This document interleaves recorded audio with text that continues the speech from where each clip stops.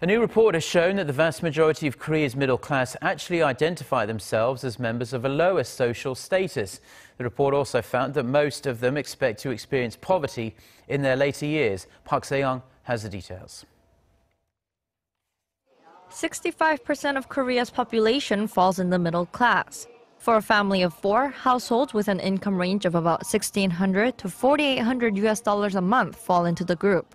Statistically, those who earn between 50 and 150% of the median income are categorized as middle class.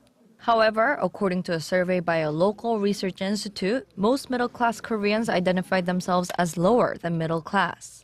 Based on responses from over 1,100 middle-class households consisting of 2 or more members in their 30s to 50s, only 1 out of 5 Koreans consider themselves middle class. And many had even more serious concerns about their futures.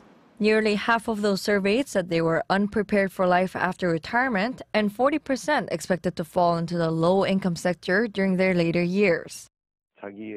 Most people think they're in a worse situation than they really are. Because of this, people are more likely to drop out of the middle class after retirement.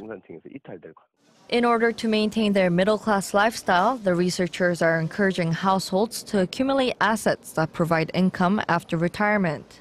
Park Se-young, Arirang News.